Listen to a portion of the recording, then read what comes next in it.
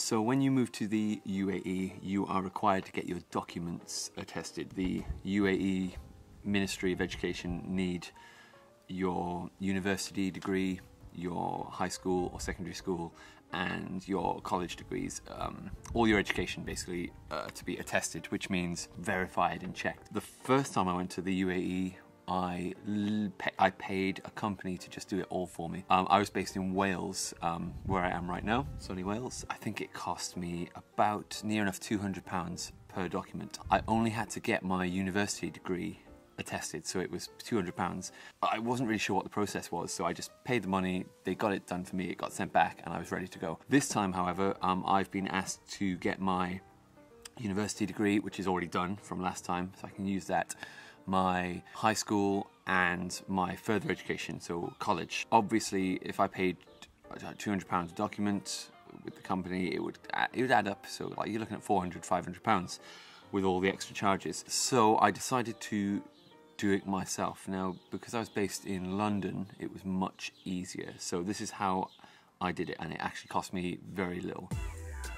Number one, you need to find a solicitor or a notary public. I found a notary public who was actually a friend of a friend, so it was very lucky, so I didn't actually pay anything for that, and all they do is take a copy of your documents. They need to look at the original, they look at a copy, and they sign the copy, and they say this is a certified copy, and they sign it, they put their address and their phone number on. Then you take those documents. I think that usually costs about, I don't know, some solicitors or notary publics can charge you about £50 for this. It's literally a quick signature on each of the documents. If you know a family friend or a friend of a friend, you could probably get it done for free because it takes literally a minute of their time.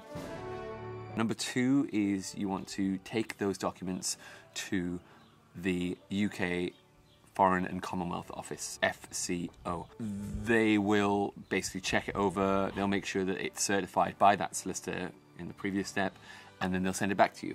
It's not based in London, it's based in Milton Keynes now, so I had to send mine via post. I think you have to pay about £5 to return it.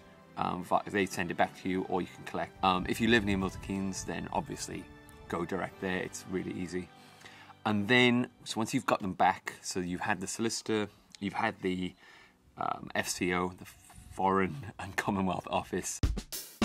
Now the final step is taking it to the UAE Embassy in London, which is near the Royal Albert Hall. So you get off at South Kensington, walk up the road. There's a fair wait if it's busy. You literally hand over, I think it's £33 a document for educational documents. They sign it, they say come back later or come back tomorrow. Come back tomorrow, come back tomorrow. I spent my whole life coming back tomorrow. It takes a fair while.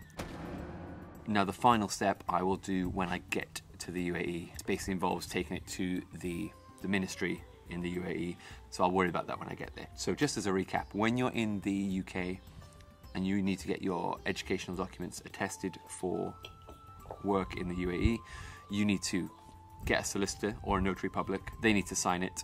Then you need to go to the UK Foreign and Commonwealth Office, which is in Milton Keynes, or you can send it obviously via post, and then you need to go to the UAE Embassy, which is in South Kensington.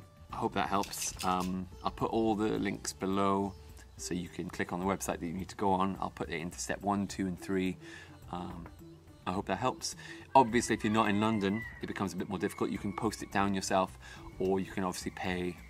There's like Vista, Apostle, there's Hague, there's loads of different companies who do it. I'm not going to link those below because I do believe it's cheaper to do it yourself if you have the time over the summer holidays. Okay, cheers.